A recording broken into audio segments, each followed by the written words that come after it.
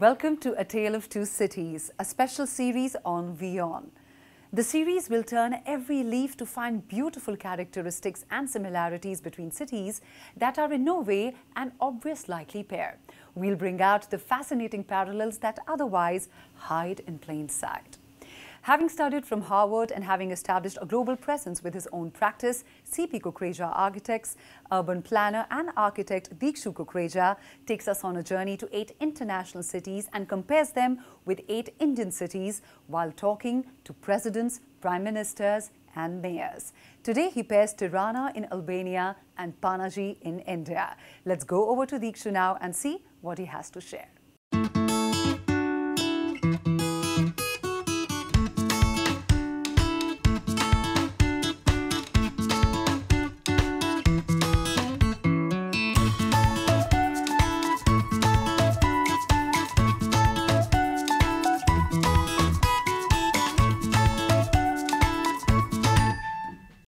The children of tomorrow will think of our generation as the people who plotted arbitrary demarcations on our common planet.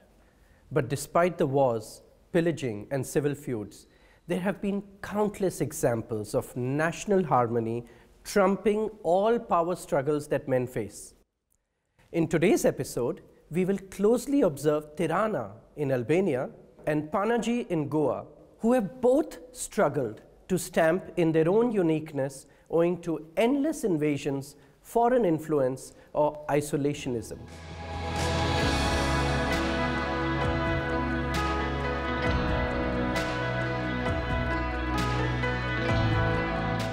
Albania is a prime example of social organization and religious harmony being practiced as a code of honor, as a way of life, and a yardstick with which to measure the nature of a man. Much like in Goa, where people from different faiths live in incorruptible harmony. Goa saw change of power from Maratha to Islamic kings and then finally to the Portuguese, who ruled for over 450 years and are responsible for being the major influence behind the architecture, food, culture, and even toponyms of Goa. Even though Albania and Goa are approximately 6,000 kilometers away from each other, the similarities between the two are stark. Here, to disentomb them with me, is the Honorable Prime Minister of Albania, Mr. Edi Rama, who is one of the most influential politicians to have led Albania. It is truly an honor to be here with you and to be able to decipher many of the aspects that we know and yet we don't fully understand about Albania. So let me begin by asking you about the BESA, the code of honor which Albania is known to have. In India, we have something called Atithi Devo Bhava, which translates into guest is God. And I know in Albania, BESA has been something which has been a part of Albanian culture. Tell us more about this Albanian culture of BESA and also otherwise about the country, the people, and their dreams and aspirations. Thank you for doing this. It's really a unique occasion to communicate with an audience that is far away in geographical terms, but it's not so far away in spiritual terms. And first of all, I have to tell you that the Albanian language is a unique one, has nothing to do with any other, is one of the branches of the Indo-European languages, and guess what? It is a passage from the Sanskrit. Is that right? Yes. So this should be known in India. I know about this guest is God in India, but here it's slightly different. Here is also about the house, and in our first common law, the Albanian canon, is written that the house of the Albanian belongs to God and the guest. So you are our guest, you are our God. And Albania was the only country in Europe to have more Jews after the Second World War than before. A country that the last list we delivered to Yad Vashem speaks about more than 3,000 Jews that were sheltered and saved, and where even Albanian families risked their lives, and not only their lives, but they gave up their people to protect the Jews. We are sheltered to more than 3,000 Iranian refugees as we speak, who are in bad terms with the regime back there. We have sheltered 500,000 Albanians from Kosovo. We were the first to open the door to the Afghans after the mess there, and after, I think it was a moral obligation of all the NATO countries to at least open the door for them who works for us there.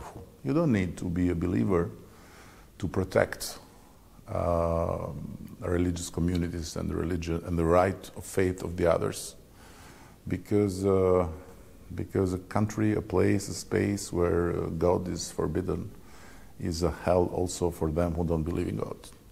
I want to talk a bit about culture. Albania as a nation has gone through various periods, from the Ottoman invasions and then the period of communism, the Italian fascism which was here. Albania has yet been a country which has been known not to be really striving in war, but there has been a sense of peace here. In Goa, for example, one sees that we have had the Marathas, and then a long period when the Portuguese ruled Goa for almost 450 years. For example, if I talk about the architecture, the spatial organization of a typical Goan home is around a courtyard, and it has a mix of European design elements and Indian decorative features. Do we have things like this happening here in the architecture of Albania as well? We have always been,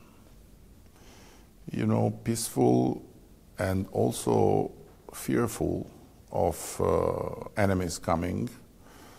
So, for example, we have a beautiful sea, but we don't have really a sea life tradition. And if you see the villages in the seaside, they are built up in some mountains and hills that are reachable with a certain level of difficulty, because we always feared the sea as being the gate from where enemies came. At the end, we don't need to force the comparisons, because there are similarities everywhere. We are all humans at the end, and with all the beautiful differences and the varieties of traditions, at the end there are similarities. Absolutely, and that's exactly what Tale of Two Cities is about.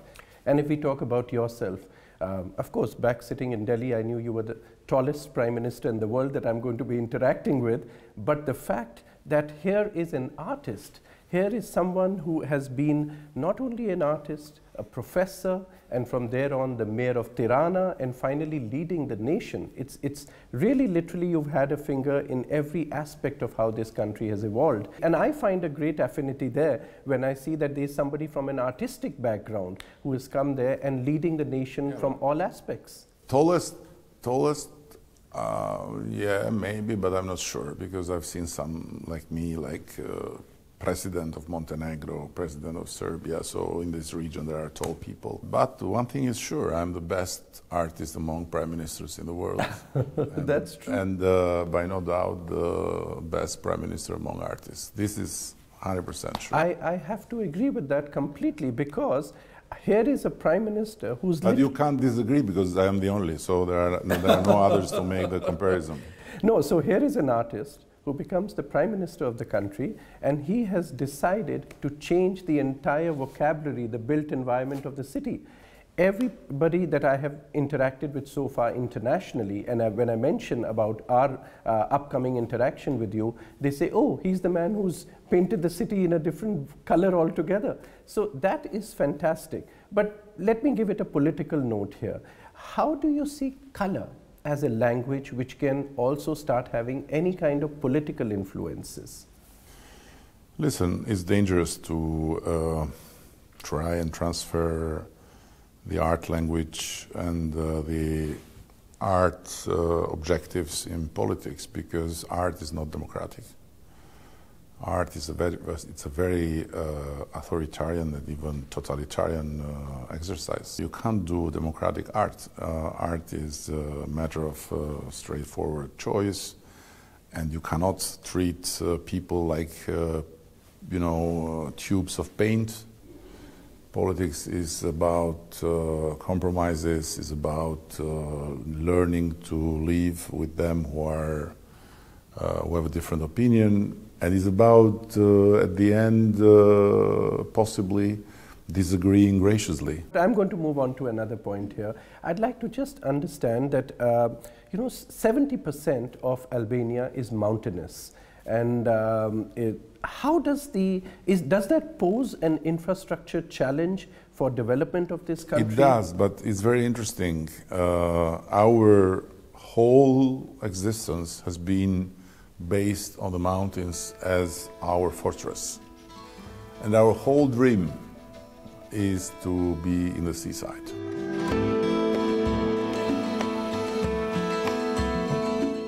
If you see the seaside was desert before, and of course with some infrastructure that was built during communism, but nothing serious.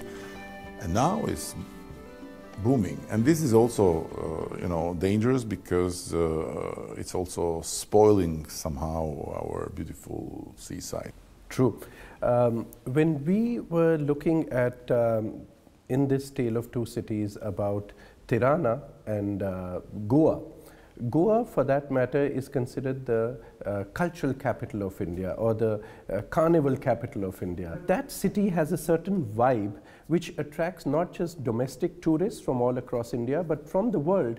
And literally every space or every public space that you visit in Goa, it feels like it's going to erupt into a carnival anytime.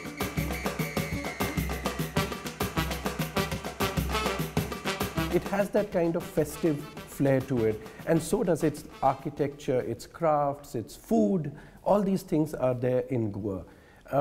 And we see that there is a lot of evolvement that has happened in Tirana, where you see this becoming literally like a culture capital. We have the Tirana Design Week. There's a lot of development and focus that has come into Tirana in the recent years about evolving it as a design center, as a cultural place. Tell us a little bit more about that. Tirana developed during communism with these ultra-functionalist buildings with no identity, dormitories for the working class, let's say, and the part of the heritage that is our source of pride and also energy is what has been built before.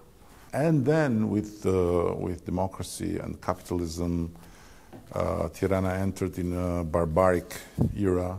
The first 10 years were just squatting everywhere, building illegally everywhere, going back from a very collectivistic society where no private property was allowed, where we had very few thousands of cars, to a no man's land where everyone could build everywhere and so on.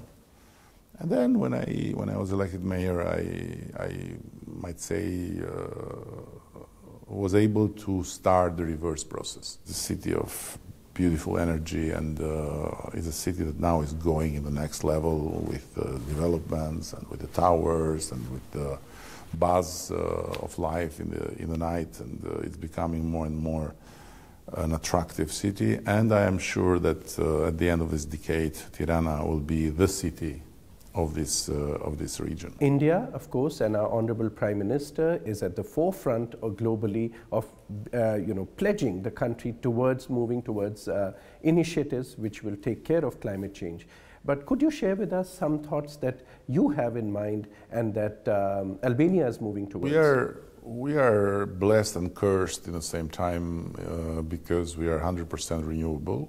We don't have any fossil fuel energy, but cursed because all our renewables so far are hydro, so we depend very much from the humor of the guy up. So if he's not sweating hard, then, or if he's not crying hard, then we have problem.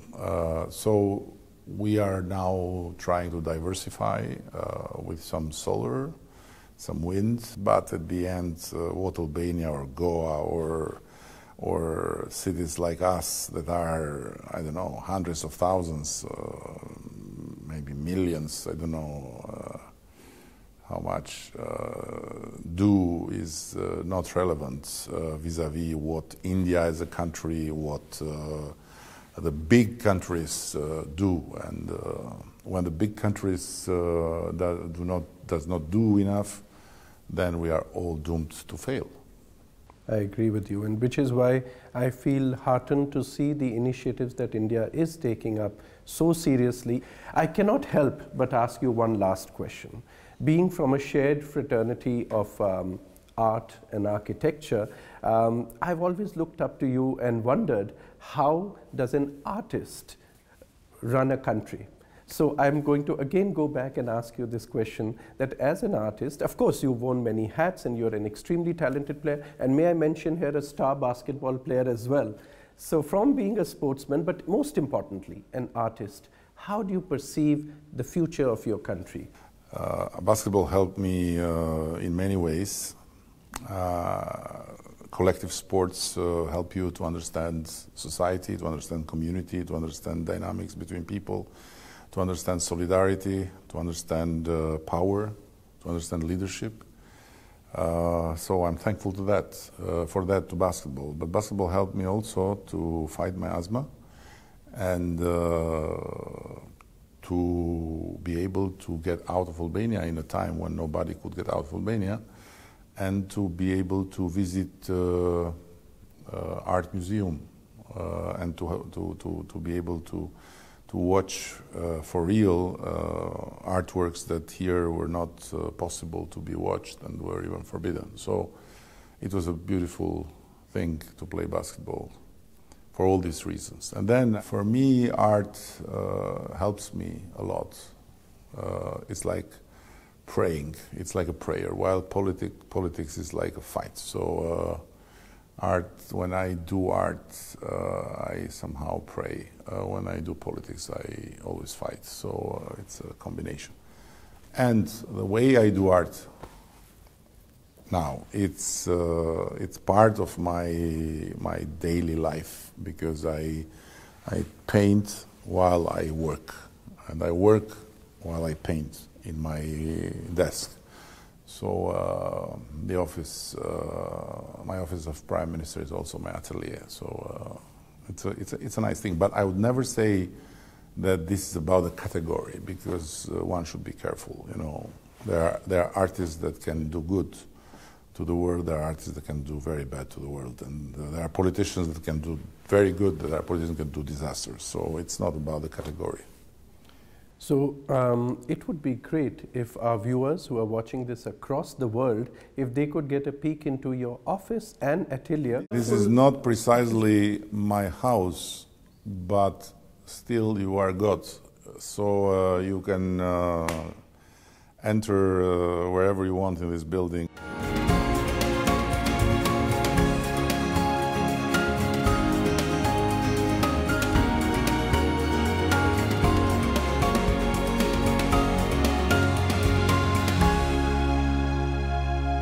Our foray into discovering similarities between the two cities and countries, Tirana and Goa, and Albania and India, gathered us a huge tally of facets where we may confer.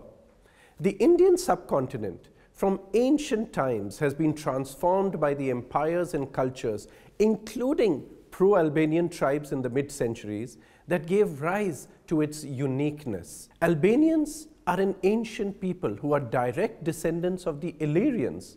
Their language has a branch of its own in the Indo-European group of languages. They have seen the rise and fall of the Roman civilization, the Ottomans, Italian fascism, and the black curtain of communism. I thank Prime Minister Edi Rama to be a part of the show and for showing us such beautiful facets of your country. People swear by the kind of fish delicacies and other seafood that you get here in Kolkata. And another aspect of Kolkatans is their love for sweets. It's called the land of sweets. For us here in Melbourne, food, it's beyond a sustenance, it's an obsession. And we're very proud of our food offering.